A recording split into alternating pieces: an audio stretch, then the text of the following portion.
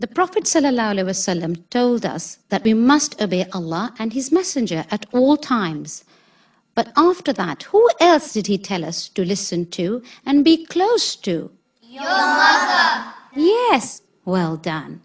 Who should I give my love to, my respect and my honor to?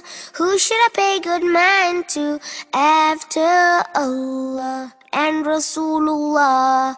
Comes your mother. Who next? Your mother. Who next? Your mother. And then your father. 'Cause who used to hold you and clean you and clothe you? Who used to feed you and always be with you? When you were sick, stay up all night, holding you tight. That's right, no other. My mother. Who should I take good care of, giving all my love? Who should I think the most of after Allah and Rasulullah? Comes your mother. Who next? Your mother. Who next? Your mother.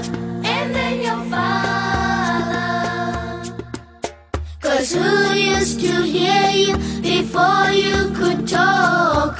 Who used to hold you before you could walk? And when you fell, who'd pick you up, clean your cut? No one but your mother. My mother.